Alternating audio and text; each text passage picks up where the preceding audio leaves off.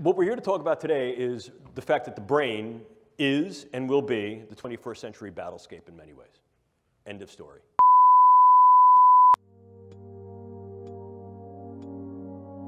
You will encounter some form of neurocognitive science that has been weaponized not only in your military career, but in your personal and professional lives.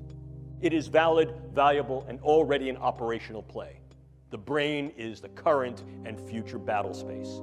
What's new about this is the in-close nature of this. Increasingly, we're not seeing these things as weapons of mass destruction against gross aspects of the population. More specifically, perhaps, might be targeting individuals on a level that allows either direct attribution or covert engagement with non-attribution. If we talk about what brain science is, let me just give you a little bit of brief background on this field that is now called neuroscience. As a titular field, as a named field, neuroscience has only been in existence for 40 years. I know that because I've been a neuroscientist for about 38 of those 40 years. Increasingly, it is becoming an international, multinational, global, and independently exercised event and endeavor, which increases the capability of the brain sciences to develop not only new theories, but ever more sophisticated tools.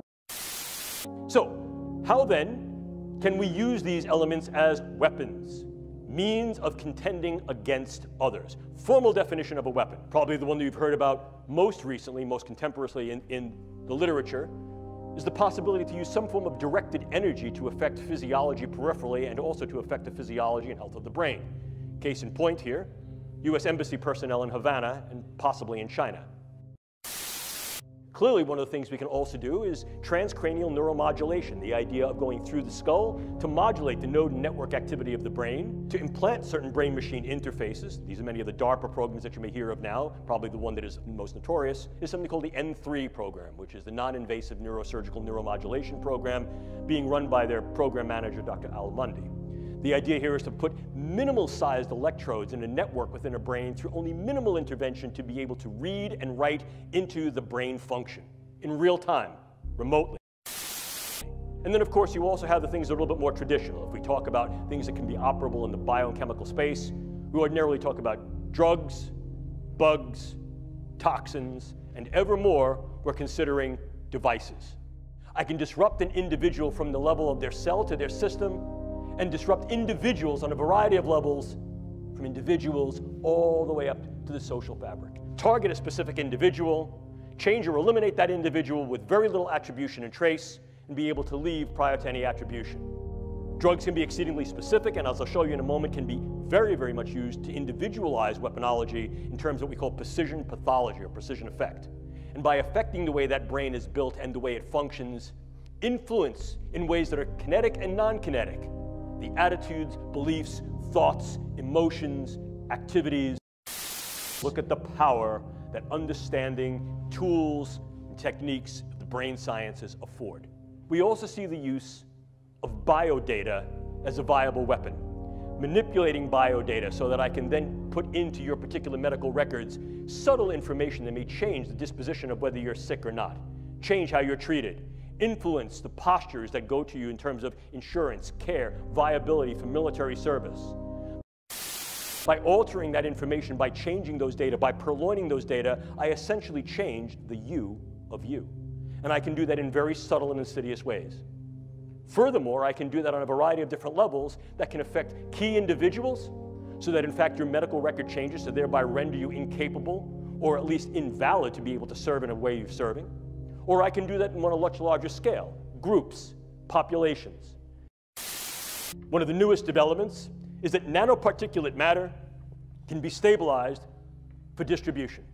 If you're not aware of what nanoparticulate matter is, it's that matter which exists on a scale of 1 × 10⁹ very, very small, smaller than a cell. And we can manufacture materials that have discrete properties that can be controlled by virtue of bioengineering and their physical chemistry. I can create small robotic units, controllable robotic units at the nanoscale, and that these too can be aerosolized to create a nanoswarm of biopenetrable materials that you cannot see, that can penetrate all but the most robust biochemical filters, that are able to integrate themselves through a variety of membranes, mucous membranes, and wherever, mouth, nose, ears, eyes, can be then uptaken into the vascular system to create clumping, can affect the vascular system of the brain or can directly diffuse into the brain space, and these can be weaponized. And they can be done in such a level that their presence is almost impossible to detect, and as such, the attribution becomes exceedingly difficult to demonstrate. We've come to the precarious position of opening the proverbial can of worms of if, how, in what ways, to what extent, and when these techniques and technologies will be used in weaponized intelligence and national security agenda. Are civilian ethics even viable any longer? And if we engage military ethics, what military ethical principles will we engage? So the understanding that the psychedelics could in fact be used in a variety of different ways, inclusive of weaponization, is not new. We look back to the older projects such as MK Ultra, Mind Control Ultra, which utilized lysergic acid diethylamide and psilocybin to be able to alter the cognitions, emotions, and behaviors of individuals to see if that could be leveraged not only against our own people, but against others, sort of the whole brainwashing, mind-changing effect.